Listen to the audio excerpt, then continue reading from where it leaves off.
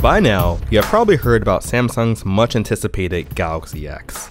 It's a 4.5-inch phone that folds out to a 7.3-inch display. It was going to be the first device launched with a foldable display, but a small startup just beat them to it with the FlexPi Mobile. Now, I know what you might be thinking. Dave, this isn't anything new. The iPhone has been bending for years. Okay, maybe not that. You're probably thinking, but why? Why are we making phones that bend? Well, here's the thing. Smartphones aren't as hot as they used to be. For the first time since 2012, smartphone sales have declined by 1%. Now, when a company is trying to push up sales and excitement, they may start releasing radical new products. The Kyocera Echo was a dual-screen smartphone that got lots of attention. It had two 3.5-inch screens that combined into one 4.7-inch display.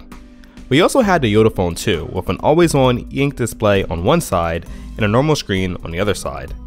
Also, the LG Double Play, which offered a smaller screen and a center keyboard for access to your app drawer. Needless to say, none of these devices started a new trend. And then, we had the Ubuntu phone, the phone that promised to be a smartphone on the go that could then be used as a full Linux desktop when docked. While this phone was never released, nerds were having wet dreams over this device. This is the market that foldable phones are trying to penetrate, the people who want the best of both worlds. Samsung's foldable phone promised to offer a typical smartphone experience when folded in half, then a richer tablet UI experience when unfolded. Apparently, they worked closely with Google to tweak the operating system to work with this device.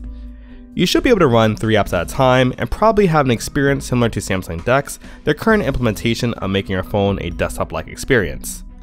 Still, it's going to be a hard sell to convince people to buy foldable phones.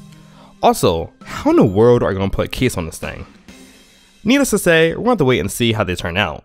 So guys, tell me what you think about foldable phones in the comments below. If you like this video, definitely give it a thumbs up. Don't forget to go and hit that subscribe button. And as always, thanks for watching and stay tuned for another galvanizing video. Thanks.